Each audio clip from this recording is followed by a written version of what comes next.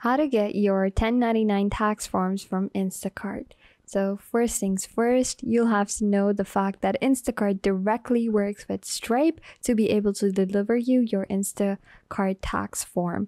So for that purpose, head over to support.stripe.com, and from there I navigated onto the help articles and searched out for 1099 tax forms for Instacart. You'll have to make sure that you have made over more than $600 that month to be able to file that tax form. Because if you haven't, then you're not eligible to file that taxation form.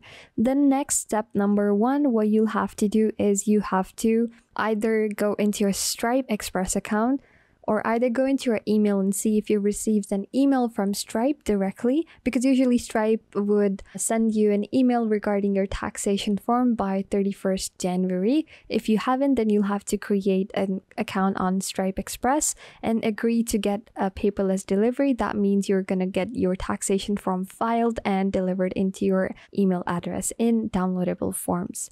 So this is it, a simple, quick, and easy way on how to get your taxation 1099 form from Instacart. Be sure to leave a like, comment down below if this video has been helpful to you, and also subscribe to my YouTube channel. Thank you so much for watching.